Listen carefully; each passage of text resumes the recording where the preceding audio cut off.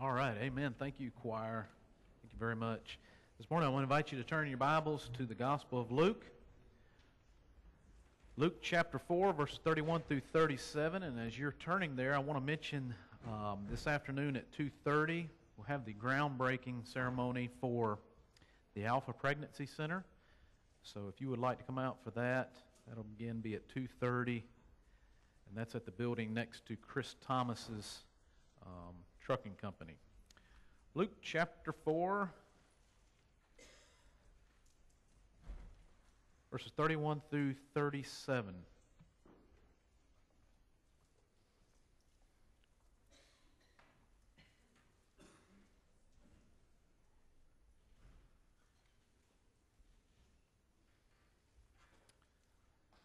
Starting in verse 31, the Bible says, "And he went down to Capernaum, a city of Galilee, and he was teaching them on the Sabbath.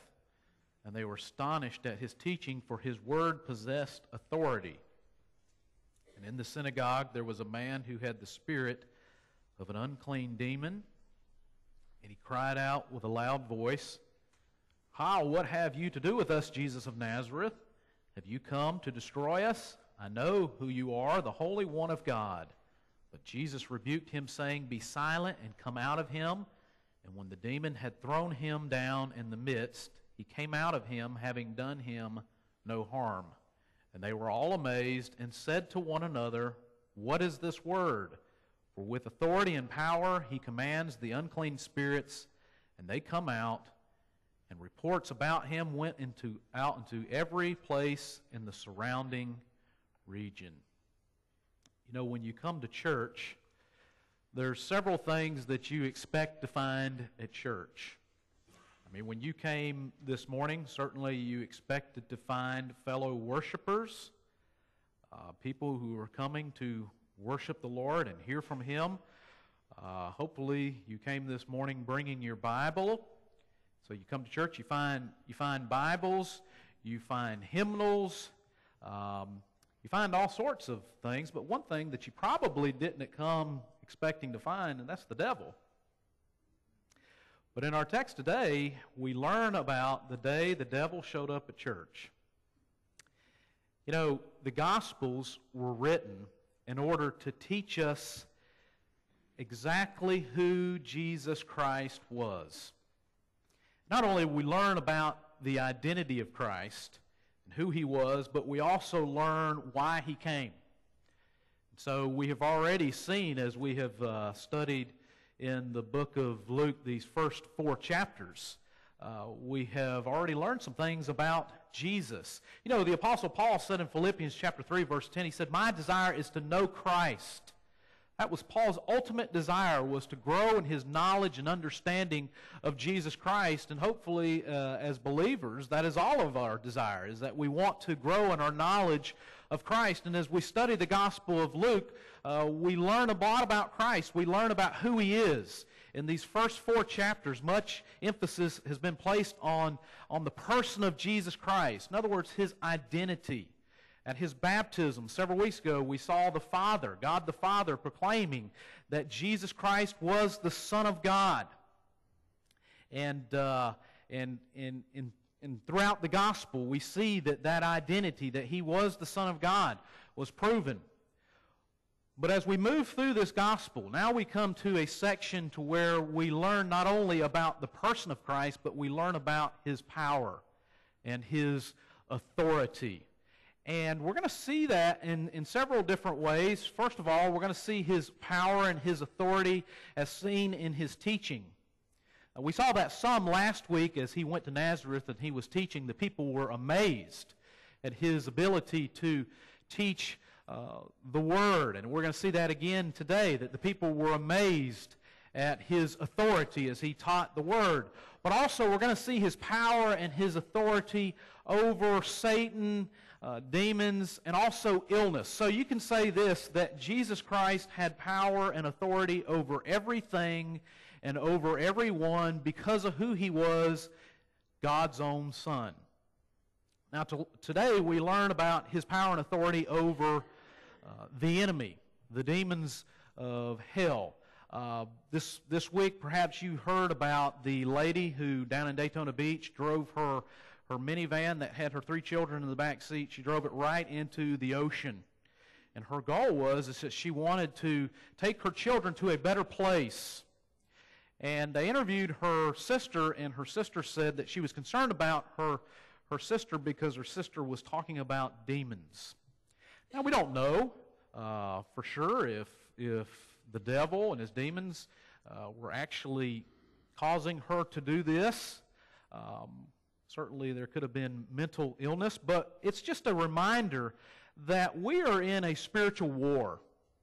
And that is not only true for believers, but it is true for unbelievers as well. There is a battle going on right now in the spiritual realm, and sometimes we forget that because we can't see it with our eyes, but we know by faith that there is this battle going on. Satan and his demons are at war with God.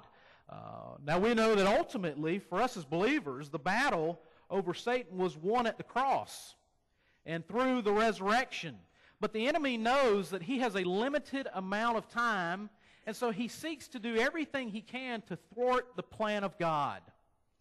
Now, there's 2 common errors that are made in regards to the enemy.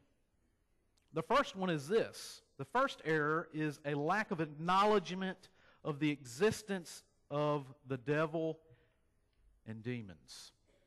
It's amazing to me the number of people who say, yeah, I believe in God and I believe in angels, but I don't believe that there is such thing as a literal devil. You know, the Bible says in the book of Isaiah and even in Revelation that the devil, Lucifer, was one of the most beautiful angels in heaven, and he was filled with pride and he wanted to take the throne of God.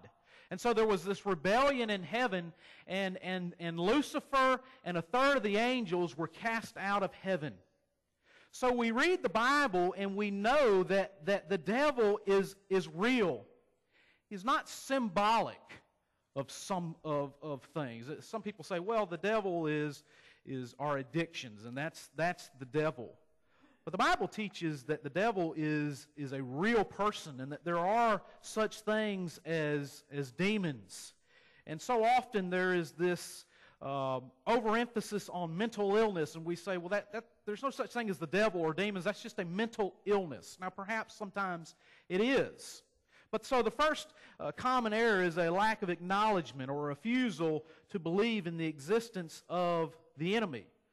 But a second error is this. There is an overemphasis on the devil and demons. And so this error says that there is a demon behind every bush.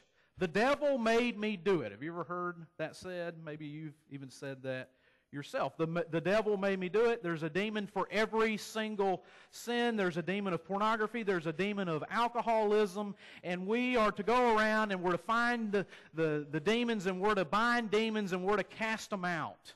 Did you know that nowhere in the New Testament are believers in Jesus Christ ever commanded to bind and cast out demons? Now, we are told to resist the devil, but we're never commanded to go around trying to bind and cast demons out.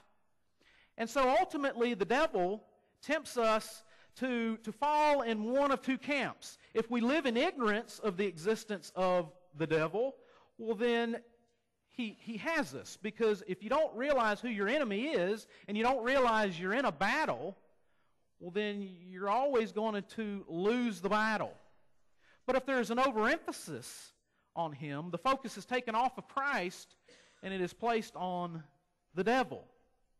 So today we turn to the Scriptures and we look at this text here in Luke, and we learn some things about the enemy and how he works.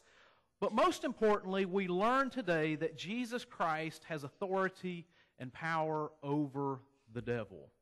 We don't have to fear the devil. We don't have to live in fear of the devil because Christ was victorious. He is victorious over the devil. Now let's notice verse 31. It says, and he went down to Capernaum, a city of Galilee, and he was teaching them on the Sabbath. Now last week we find that Jesus was in Nazareth. And what's interesting is Capernaum is actually north of Nazareth, but the text says that he went down to Capernaum. That is because Nazareth was about 1,200 feet above sea level, whereas Capernaum was a fishing village, and it was about 686 feet below Capernaum. So you could say that you had to go down from Nazareth to get up to Capernaum. So Jesus leaves Nazareth and he goes to Capernaum. Now Capernaum was a fishing town. It was the hometown of Peter, who Peter certainly was a fisherman. And Capernaum served as Jesus' home base for about a year and a half for his ministry in Galilee. And it is here that we find Jesus performing his very first miracle as taught in the book of Luke. This is the very first miracle that Luke records in his gospel. And this miracle is that Jesus cast this demon out of a man in order to show that not only did he have authority to teach the Word of God, but he had the authority to enforce the Word of God. So as we look at this encounter that Jesus had with this demonic spirit, I want to point out 5 things that are true in regards to the enemy. Number 1, and again, this is important because the enemy, one of his tactics, as I said a moment ago, is for us to live in ignorance. He doesn't want us to know truth. And so let's look at these 5 truths regarding the enemy. First of all, in verse 33, we see the first truth regarding the enemy is this: the enemy preys on people. The enemy preys on people. The text says that Jesus, he's in Capernaum. As his normal custom, he goes to the synagogue and he is teaching the Scriptures. He's teaching the Bible.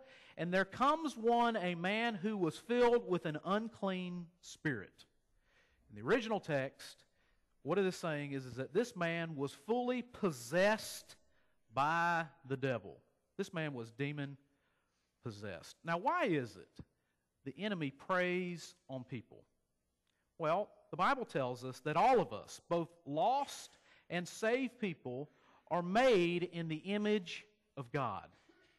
And so the devil wants to do everything he can to destroy the image of God in you because he hates God. He despises God. He despises everything about God. So therefore he attacks people. He preys on people because he wants to destroy the image of God in us. The Bible says that he is out to seek, steal, and to destroy.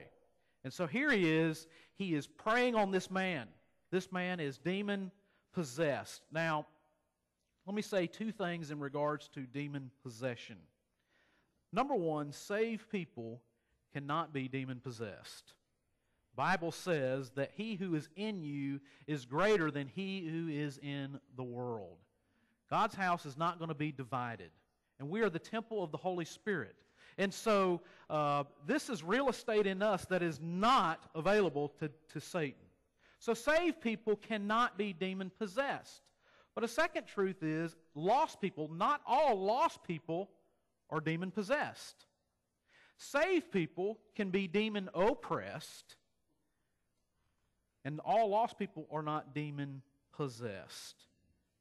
But we do know that lost people are held in bondage. They're held in bondage to the demonic system of the world. Jesus said in John chapter 8, verse 44, he said, "You are of your father, the devil, and your will is to do your father's desire." So lost people, before they come to Christ, and this includes you and I, before we came to Christ, our father was the devil.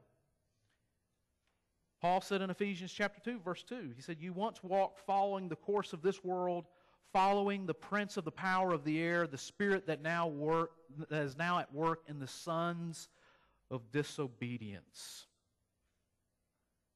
So how does he prey on people? Again, this includes lost people and saved people. How does the devil work? How does he do this? Well, number 1, he blinds people. The devil and the demons who work underneath the authority of the devil, they blind people. Paul said in 2 Corinthians chapter 4, verse 4, he said, "In their case, the God of this world has blinded the minds of the unbelievers to keep them from seeing the light of the glory of Christ, who is the image of God. So we know that the devil and the demons of hell, they blind unbelievers to the reality of their sins. Now, I can only speak for myself, but before I was saved, I didn't really see myself as a sinner. I saw myself as a pretty good person. That's because the devil blinds unbelievers to the reality of their sins. He blinds unbelievers to the penalty for their sins. In other words, lost people, not only are they blind to the reality that they are sinners, but they are blind to the reality that one day they will stand before the Creator of the universe and give an account. And outside of Jesus Christ, if lost people die without a relationship with Jesus Christ, they will face an eternity separated from God forever. But the devil works to blind unbelievers' eyes to that reality, to blind their understanding to sin and the seriousness of sins. And also, he blinds unbelievers to the solution for their sins. That's why so often when you talk to somebody who is not saved, they will say, well, I'm okay. Surely when I die, that my good works will be good enough. I'm a faithful church member. I try to read my Bible. I pay my bills on time. I'm a pretty good person. Surely that's going to be enough. That's evidence that the enemy has blinded them to the understanding that their only solution, their only hope is in Jesus Christ. And so he blinds the minds of unbelievers, but also, while us as believers, if you know Jesus Christ as your Lord and Savior, while positionally you are clean, your sins have been forgiven, what the enemy will do even to us as believers is he will seek to blind us to the reality of sin in our daily lives. So he wants to blind believers and get them into bondage to sin. So he blinds people. Number two, he deceives people. Ultimately, what the devil does is he deceives people in this aspect. He gets us to question God's Word. If you go all the way back to the book of Genesis, that was the very first thing that the devil did with Adam and Eve.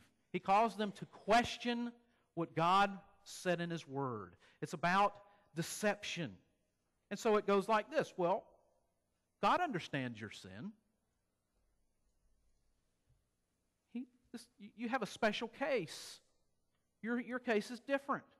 Or I'm okay, I'm not that bad. I'm okay, I can get away with this sin. It's okay for me to do this. I know what God's Word says, but I'm going to go ahead and do this anyways, and God still will bless my disobedience. So he deceives people. He lies to people. Number three, Jesus said in John chapter 8, verse 44, that the devil is the father of all lies. And so what the devil does is he whispers into people's minds and he says, there is no hope for you. You are such a bad sinner that there's no way that God could ever love you. There is no way that God will ever forgive you. There is no hope for you. God will not forgive you of your sin. There is no way out, because he wants you to live in bondage to your sin. Or he comes to save people, and he whispers in their ear and he says, how can you commit this sin? There's no way that you could be a believer. There's no way that you could be saved and do this. No wonder Paul said in the book of Romans that the devil is the accuser of the brethren. So he blinds people, he deceives people, and he lies to people. So the enemy preys on people. Also in verse 33, we see a second truth about the enemy, and that is this. The enemy trembles at the truth. He trembles at the truth. So number one, he preys on people. Number two, the enemy trembles at truth. Here's Jesus. He's teaching in the synagogue. And by the way, you'll notice that as he taught, there in verse 32, the people were just completely amazed because he taught as one with authority. In those days, a rabbi, whenever he would teach, he would quote other rabbis. And if he was teaching a particular text, he would say, well, such and such rabbi says that this means this, and this rabbi says that this means this. When Jesus taught, he never quoted another rabbi. He simply said, this is what God's Word says, this is what it means. So Jesus taught with conviction. Jesus taught with command. And they're amazed by it. And here he is, he's teaching. He's teaching the truth. He taught with authority. It was clear and it was convicting. But notice what happens in the midst of Jesus' teaching. There is this demon-possessed man, and he screams out. Now, in my time of ministry, I've had some interruptions while I was preaching. I've had babies start crying. I've had people get up and walk out. I've had people, flipping through their Bibles. At my first church, every time, and Michelle can vouch for this, every time I would go to preach the Bible, there was one individual in the church, and that would be the moment he would get out his peppermint, and he would unravel his peppermint. And it was one of those peppermints that had that plastic that was really loud, and on average it took him about 5 minutes to unravel the peppermint. Now, I don't know if he was aware of what was happening, but nonetheless, it was a distraction. But I can tell you, while I've had some interruptions, I have never had an interruption like this. I mean, can you imagine? Here you are at church, you're hearing the Word of God preached to you, and all of a sudden one stands up who's filled with a demon, and he cries out. Now, that would be some kind of interruption. And I wonder how long had this demon-possessed man been coming to this synagogue? He'd been coming to this synagogue completely undetected. And I suppose it's because of this. The enemy, he stays hidden in places where the truth is not taught or where it is taught incorrectly. And whenever God's Word is taught correctly, you can be sure of this, the devil will always let you know. And that's what happened here on this day. Jesus is teaching the truth. He's not quoting other teachers. He's not giving this person's opinion on the text. He's teaching exactly the Word of God because, by the way, he wrote it. You can preach with authority when you wrote it. He's preaching with conviction. He's preaching with clarity, and the devil couldn't stand it. This demon-possessed individual could be silent no more, and he cries out. And so how do we apply this? Well, the greatest way to confront and expose the enemy is with God's Word. The devil cannot stand truth because it is the truth that sets the captive free. No wonder Paul in 2 Timothy chapter 4, he admonished Timothy above everything else. The most important thing about Timothy's duty as a minister was to preach the Word. Because the Word is what sets people free. It is the truth of God's Word that will release people from their bondage. And the devil knows that. And when the gospel is preached, the enemy trembles because that is when he loses ground. He loses his clutch on people because when people hear the gospel and by faith they respond to the gospel, they are freed from the power of the devil and they're transported out of the kingdom of darkness into the kingdom of light. And so the devil begins to lose his influence. So we must preach the Word. We must know the Word. Church, it is so important for all of us as believers to daily get into God's Word so that we know the truth of God's Word. Those who are trained to look for counterfeit money, they don't study the counterfeit. They study the real thing so that when the counterfeit comes across their path, it immediately sticks out. And so that is why all of us, as God's people, it is our command to study the Word of God so that we're protected from the enemy and his lies.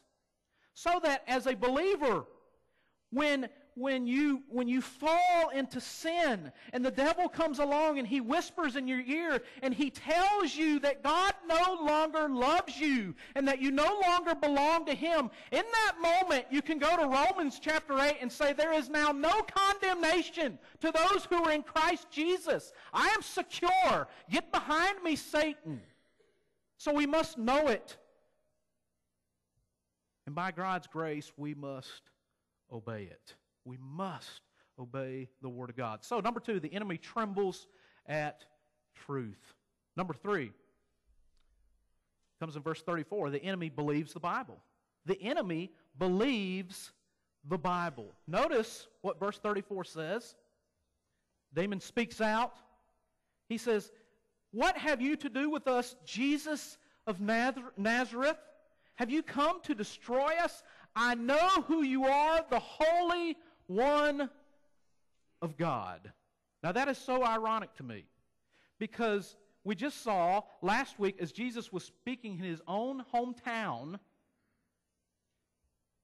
they refused to believe, they refused to acknowledge who Jesus Christ really was. And what do? They try to run Him out of town. Well, they did run out of town. They wanted to murder Him.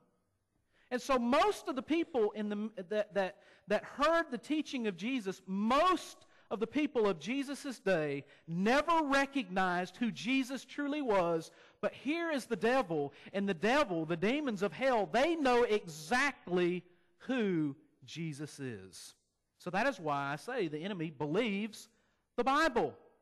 In James chapter 2, verse 19, James says, "You believe that God is one. You do well." Even the demons believe and shudder. So they believe the truth. It's not a saving faith, but they believe everything about this Word. The devil and his demons, they know this so well they could quote it.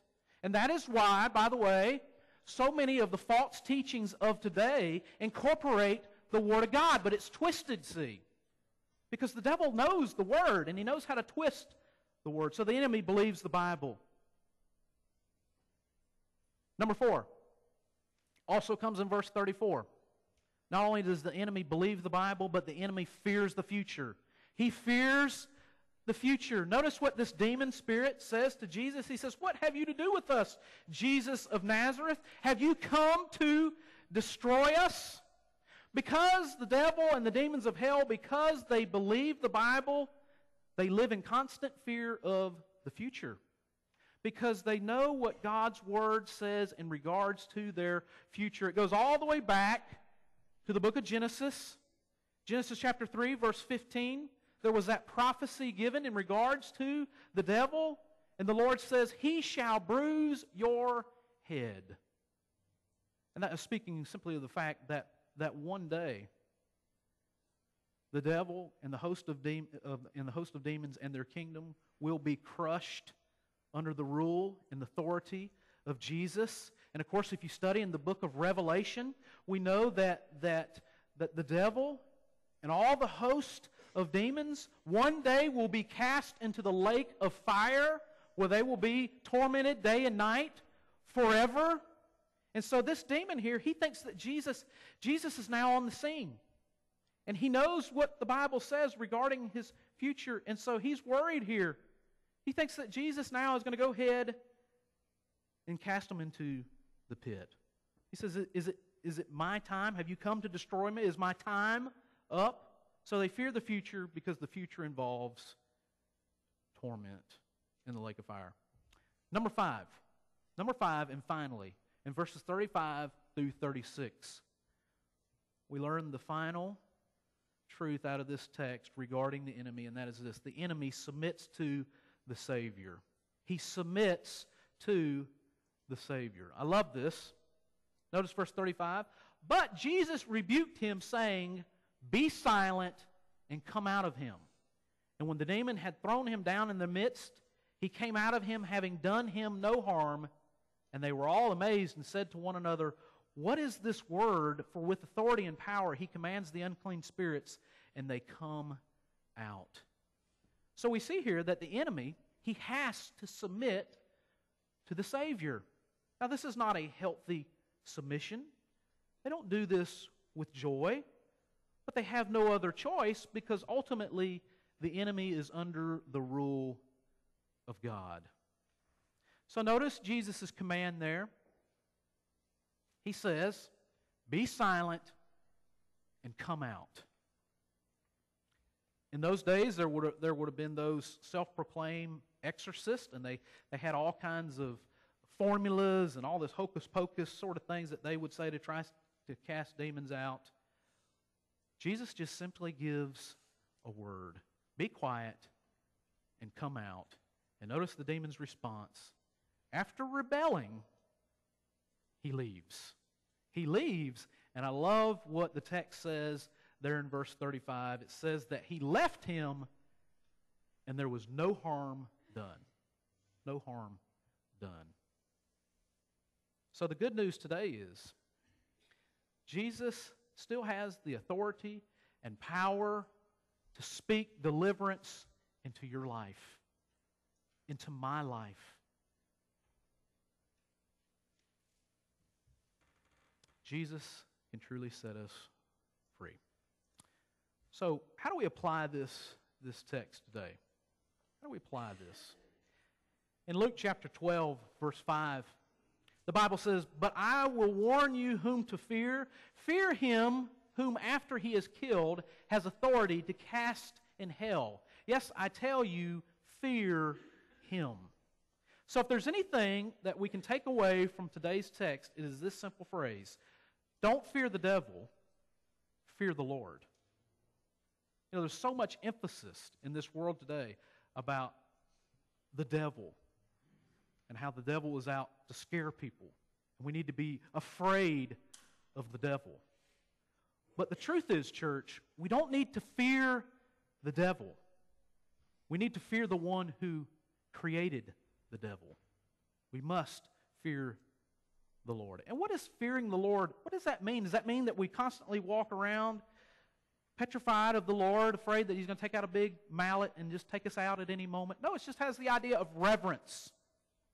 And so there's two ways that we do this. First of all, this is for unbelievers. If you are lost today, if you've never had that time in your life where you have repented of your sins and run to Jesus for salvation, the first way is for you, and that is this: fear the Lord by trusting Him. Fear the Lord by trusting Him. His Word tells us that the only way to be delivered from your sin and ultimately from Satan is to trust Jesus Christ. If today you are lost, you have never been saved, your only hope is in Jesus Christ. Paul said in Colossians chapter 1, verses 13 through 14, he says, He has delivered us from the domain of darkness and transferred us into the kingdom of His beloved Son, in whom we have redemption, the forgiveness of sins.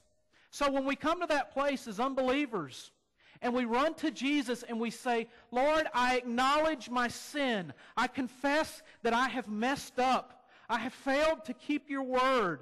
And I am not deserving of your love and your forgiveness, but I come to you pleading for your mercy and your grace. I believe that you gave your life for me on the cross, and on the third day you rose again, and through your resurrection you have been victorious over sin and Satan, and I want to take part in that victory, and I give you my life.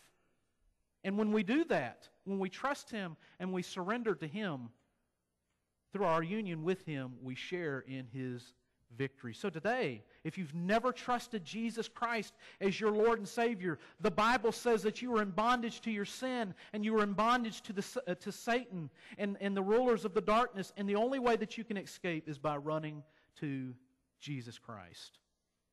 And number two, this is for us as believers. We must fear the Lord by obeying His word. Remember, I told you when Jesus taught the Word, He taught with authority. There was authority in His Word. Well, it hasn't changed today.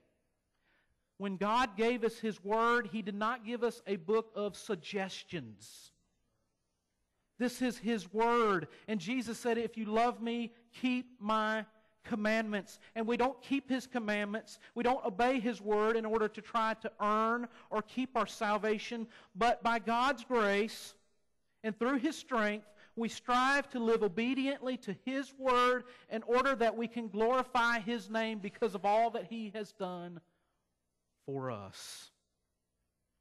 And the enemy tries to deceive us, and he tries to trick us so that we will live in disobedience to God's Word, because he knows that when we live in sin, we forfeit the blessings of living in obedience to God. And he wants us, even as God's people, to live in bondage to our sins, because ultimately, when as God's people we fail to live in obedience to God's Word, we fail to bring glory to the name of Jesus.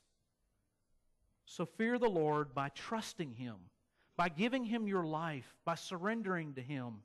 And then number 2, fear the Lord by obeying His Word. And through that, you tell the Lord, Lord, thank you that you love me. And I love you, and one of the ways that I'm going to show my love to you is through obeying your Word. And when we do that, when God's people adhere to God's Word, and we live obediently to His Word, the devil trembles. He trembles. Let's pray. Father, Lord, we thank you for your Word this morning. Lord, we don't, as your people, like to talk about the enemy. Lord, we thank you that you've given us information in your Word that teaches us about him and how he works. Lord, we thank you that through Jesus Christ and your grace, if we today stand as saved people, we know that we are saved not by any merit of our own, but simply because of your grace in our life. Lord, for all of us who are saved, we thank you this morning that there was a time in our life that you opened our eyes and you gave us spiritual sight, and you showed us our need for forgiveness, and you showed us that our solution was in Jesus Christ. And oh Lord, I pray that if anybody today, whether it's here at this physical place or somebody who is listening on the radio, if they are in bondage to sin and they have yet to trust Jesus Christ as their Lord and Savior, I pray that today they would run to Jesus. And for any of us who are saved, if we're living in sin as a believer, Lord, reveal that to us so that we can repent of it, so that we can confess it and live underneath your hand of blessing. Lord, may we be obedient during this time of invitation. May you receive all the glory and praise. Speak to hearts this morning, and we ask these things in Jesus' name. And all God's people said, amen.